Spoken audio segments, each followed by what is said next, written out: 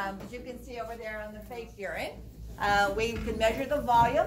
Minimum volume should be about 30 cc's an hour, okay, or about a cup every 8 hours. Most of us produce more than that. Color, that has to do with concentration. So very, very pale urine is going to not have a high volume, typically, whereas very dark urine is going to have a low volume, all right? And the bilirubin here is, shouldn't have bilirubin because that's a protein and it shouldn't have that in there.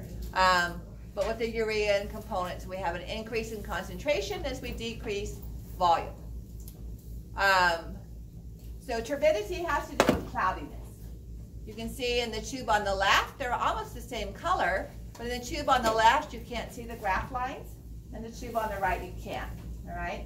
So high turbidity is less transparent. That can be from an infection, from bacteria or pus, usually from the bladder, not usually from the kidney. And smell. So some people, not everybody, produce an enzyme that breaks asparagus down and creates an odor that shows up in your urine in about 15 minutes. It doesn't take very long to get from the digestive system to the kidneys. Not everybody does that, all right? But just urine itself, an exposure to the air can form more ammonia. And that's that, you know, pee smell that you get from animals or baby diapers or whatever that can add to the urine odor. We have feral cats, so especially after it's rained or it's cold, you walk through the courtyard around our biology offices and it smells like, well, it is cat pee. And we kind of have this constant battle with other people on the campus that collect money and buy food for the cats. And you'd think as a biology department we would support the feral cats. Only one of our faculty members got sprayed by a skunk who came in, and so we have increased animals eating the cat food. And so that progressive of, you know, attracting other wild animals than just cats can be an issue. pH. pH is due to hydrogen ions, all right? And typically urine is on the acidic side. It can get as low as 5. It's usually between 5 and 6.6, although it can get alkaline. It's usually acidic. And this is because it's a way of the body getting rid of, as we'll see in our last class period for this unit, of controlling pH. And we have actually several buffers in the urine to allow additional hydrogen ions to be secreted and not make your urine a pH of 1 or 2, which it would really, really burn, okay? So those buffers allow it to kind of soak up additional hydrogen ions. Specific gravity. This is a ratio between density and volume. So it's water, distilled water that doesn't have minerals in it, has a specific gravity of 1. Meaning there's 1 ml of water weighs 1 gram. We start adding salts or other components to it, it's going to become heavier without gaining as much volume. And so seawater, water from the sink has minerals in it, and certainly our urine is going to have a higher specific gravity than what?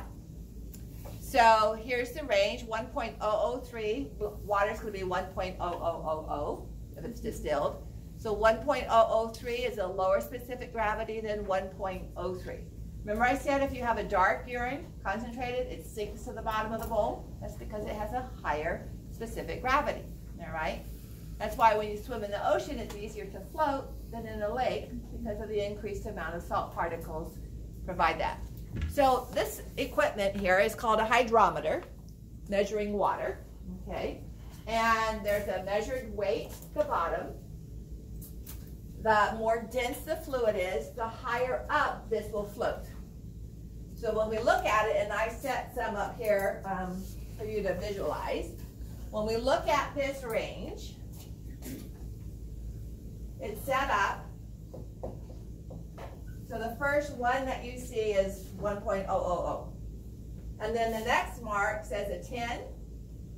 That's not 1.1. That's equal to 1.010. Okay? The next mark is a 20, and that would be equal to 1.020. So if we're halfway in between here, that would be 1.005. Halfway in between here would be 1.015 on our way to 1.020. All right? So the more ADH that your body is using, the higher the specific gravity is going to go because we're losing water, or even aldosterone. We're making the filtrate more concentrated. A few years ago when I was probably 10, I was teaching this class at Sac State, and students actually drank sodas or distilled water. We even allowed them to go off campus and drink alcohol and then come in and see the effect. They just couldn't do it on campus. And so they would go to the bathroom down the hall and go to the bathroom and come back and bring their own urine and test specific gravity and volume and all of that. All right? So then to see what the changes were as far as concentration and volume and all of that as it went through the components. So one of my students came back. She had a young daughter, and she said, my little girl is now the urine police at her nursery school. And I said, what do you mean? She said she follows everybody into the bathroom and looks at their urine and tells them whether they need to drink more water or not. Oh my God. Obviously the mother had shared. I had to talk to the daughter. So when you read a meniscus, now on your urine dipsticks, it's going to have a place there for you to read the specific gravity. But I put up some sample containers there that I want you to take a look at. You guys know what a meniscus is? We've had chemistry, all right? So when we read something that's in a glass jar like this, surface tension, we've talked about that a bit.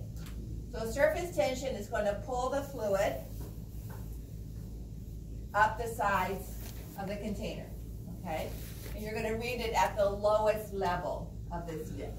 You don't want to read that, you want to read it at that level, okay? Now it's hard to see. Protein, by the way, makes urine foamy.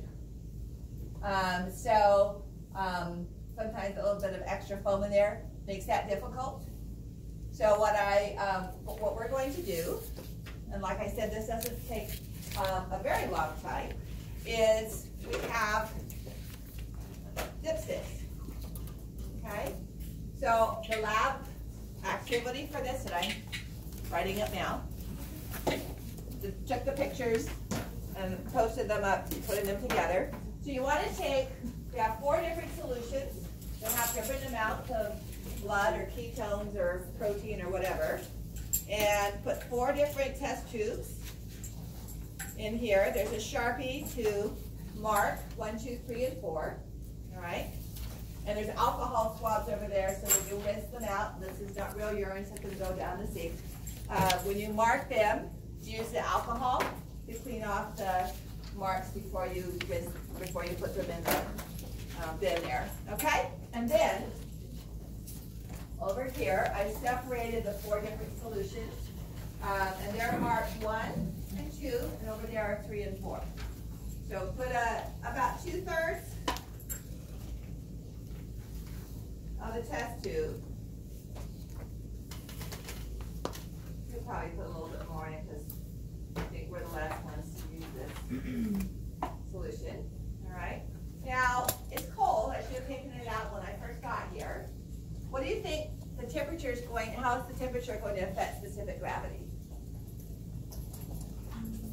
It's cold, make things more dense or less dense? More dense. All right. So this is not body temperature. It's going to have a higher specific gravity than if it was body temperature. So there's actually a rule for every 5 degrees, you add like 0.18 or something, 0.2 to the specific gravity. We're not going to worry about that, but I want you to be aware, okay, of the effect. So these dipsticks have 8 factors, and the way you, just down before I drop it. So the way you test it is the long area that doesn't have any colored square on it is where you hold it. And then you're going to read the color at the top of the arrowhead. So the first thing is LEU, that stands for leukocytes. So that's what you're going to read first after you hold it onto this handle. So you're going to dip it in that, wait 30 to 60 seconds, and then I would take a picture of it, okay? Because for this particular lab write-up, I took a picture of all four, one of each. And then I have it matched up to an image of this. So I'm going to say, was this solution 1 or 2 or 3 or 4? Another question is it high in blood? Is it high in ketones or whatever? So you're going to dip it in.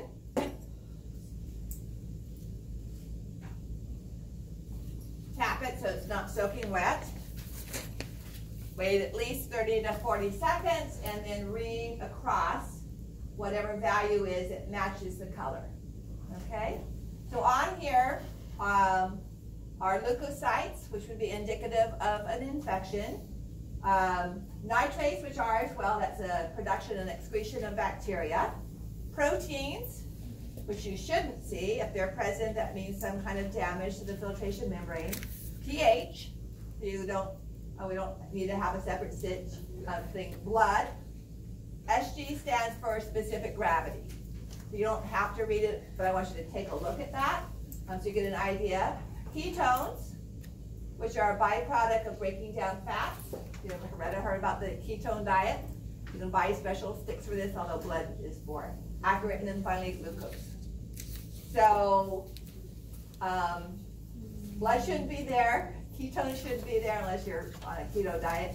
Glucose shouldn't be there. So a lot of these are structured things that should not be in there. All right, and some of them have been added to give you something to look at. So it's not all normal. So I would take these out. You might want to get a piece of paper, or you can probably see it on your desk, but I would get a paper towel so you're not putting fake urine actually on your desk. Okay? You can line them all up, 1, 2, 3, 4, or take a picture separately. Just make sure everybody has an image of this and keeps track of which solution 1, 2, 3, 4 it went with. You can answer questions about it on the back. Okay?